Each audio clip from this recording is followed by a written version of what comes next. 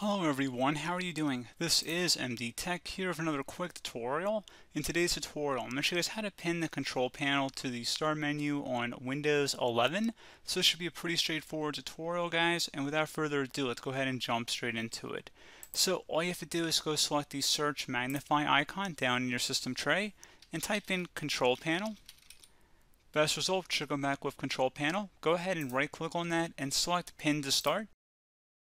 So now if you close out of here and you open up the Windows Start button, you should see the control panel is included on here up at the top. So you can see you might have to scroll down, but you're always welcome to remove some pinned items as well, and then you should be able to see it. So pretty straightforward process, guys. Do hope I was able to help you out, and I do look forward to catching you all in the next tutorial.